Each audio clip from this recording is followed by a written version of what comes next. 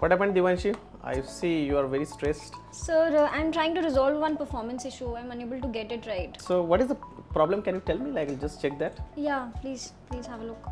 See, when I see this, like I can see there are queries are there. Like you have two queries are there. Okay. Both the queries are looking same only. Like first query and second query. Yes. So basically the structure is same. Only the value is getting changed. Okay. Let's do one thing. You can use the bind variable. Okay. See, you know what is happening here, since you have two queries or more than two queries are coming with the same but only with where condition it is getting changed. Yes. Every time your Oracle optimizer, it is generating a new execution plan.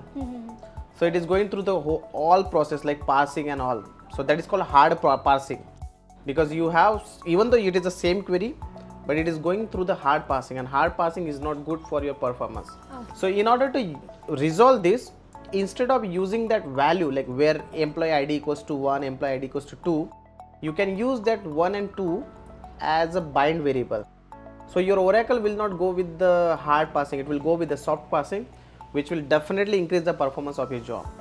Okay. Yeah, let me try, sir. So you try it and let me know. If you need any help, we'll check it tomorrow. Okay. Okay. Yeah.